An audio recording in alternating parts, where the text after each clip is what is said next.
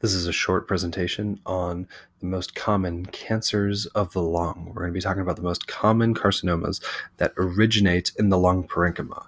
It's important to differentiate between these and metastases that spread to the lung. The lung is a very common place for metastases to deposit, but these four are cancers that originate in the lung, and we're going to be talking about four of the common ones. They're listed across the left here. Before we begin, you can see a picture of how these cancers might be identified by a chest x-ray and, of course, by autopsy in the gross pathology specimen shown on the right. For that, we're going to be talking about our squamous cell carcinoma, adenocarcinoma, large cell undifferentiated carcinoma, and small cell carcinoma. Now, the first three that we have listed here are all considered non-small cell carcinoma.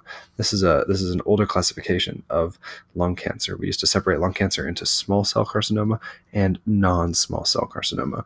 Then we found that the non-small cell carcinoma variety we were actually able to split that into smaller categories, into smaller subtypes.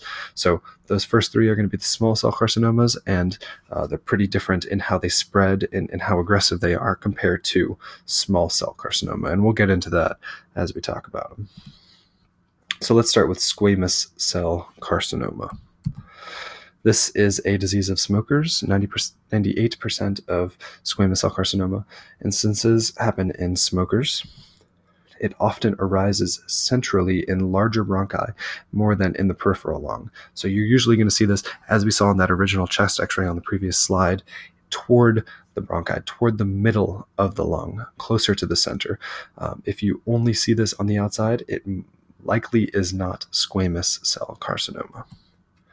This occurs in the bronchi more than in the larynx and trachea, so closer to the lower respiratory tract, because flow becomes turbulent there. As a smoker smokes, the toxins are going to deposit where the airflow is turbulent, and that is going to be as the airflow starts to divide into the bronchi and divide into continually smaller sized air passages, and that occurs more in the bronchi than in the larynx and trachea. One big association with squamous cell is hypercalcemia. Now, this tumor usually secretes a parathyroid hormone-like compound, which increases the levels of calcium in the blood. This can cause a variety of symptoms, including weakness, dehydration, and altered mental status. And histologically, we might see desmosomes or keratin accumulation under the microscope.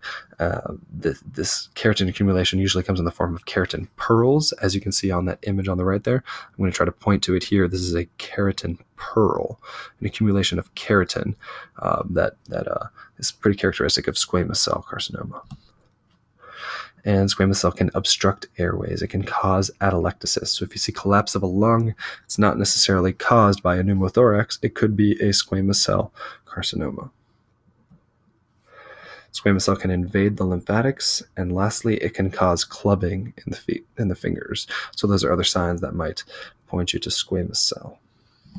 Next, we have adenocarcinoma. Adenocarcinoma is the most common of the non-small cells and the most common lung cancer in general.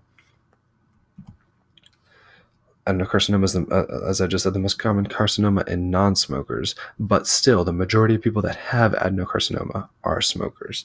So you're not going to diagnose a non-smoker with squamous cell carcinoma, or it'd be very rare to diagnose a non-smoker who is not exposed to smoke with squamous cell carcinoma. They might be more likely to have adenocarcinoma.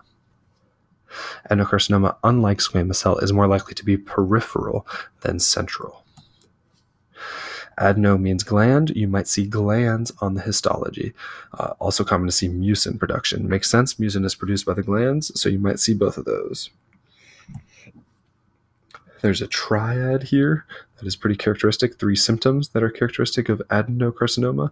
That is clubbing, long bone swelling, and arthritis. And a specific subtype of adenocarcinoma is called adenocarcinoma in situ. We have the former name there, trying not to use that one, but this one has some special features. It has a lipidic growth pattern. Lipidic means butterfly-like, very gentle. And this is what you see in the bottom histology image here. You see the gentle replacement of the type 1 pneumocytes around the alveoli with the cancer cells. This means that it's not invading the basement membrane. It's not breaking into the interstitium, but rather the adenocarcinoma adenocarcinoma is growing around the alveoli like you see in that histology image. I'm outlining one of those alveoli now, and you could see that the cancer cells are growing around it in a lipidic growth pattern, very characteristic of adenocarcinoma in situ. This can be a solitary nodule, or it could be multiple nodules. And if it's multiple nodules, it could be multifocal, it could be bilateral. So really, you can see 1, 2. Those two can be together. They could be far away. They could be in different sides of the lung. Can't really predict it based on that. And adenocarcinoma in situ usually presents in the clinic as a cough and shortness of breath. And again, you might or you might not have mucus. Next, we have large cell undifferentiated carcinoma. Not much to know about this one, usually like a miscellaneous category for the non-small cell carcinomas. So cells do have prominent nuclei. They are pretty big. You do not see desmosomes here. You do not see keratin here. Those would be characteristic of squamous cell carcinoma. You do not see mucin staining. That would be characteristic of adenocarcinoma. It is possible to characterize large cell undifferentiated carcinoma based on the genetics, based on a cDNA microarray. We're not going to be talking about that here, but there are kind of classifications that kind of go into more detail than what is presented here. And now those previous three were the non-small cell carcinoma. Now we're going to be talking about small cell carcinoma. Small cell carcinoma, like squamous cell carcinoma, exclusively occurs in smokers. Has a variety of paraneoplastic syndromes that you might see with it.